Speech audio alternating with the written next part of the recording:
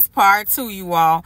As I was saying in part 1, in order for you to move on, you have to unpack everything. You have to unpack the bad behavior, the negative behavior, the negative thinking, all of it.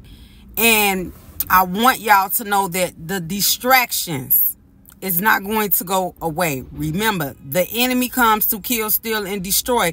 So no matter what we do, we just have to continue to move forward. We have to continue to keep our relationship with God, continue to build it more and more each and every day. You have to do this. There is no other way.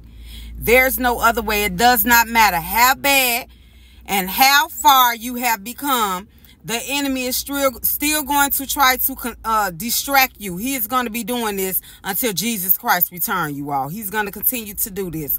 But in order for us to make our lives better, we have to make sure that we are unpacking everything that have went on in our lives. And I want you all to know that, because people is going to try you every day.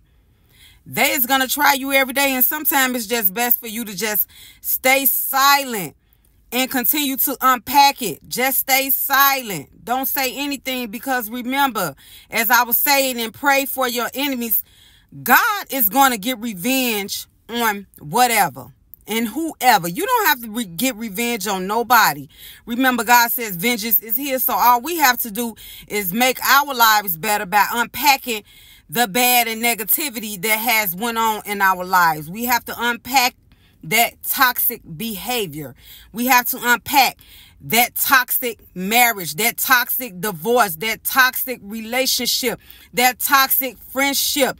No matter what we have done, we have to make sure we are unpacking everything. That is the only way. So I want y'all to remember this. Just do it day by day, like I am doing. I am going to continue to do.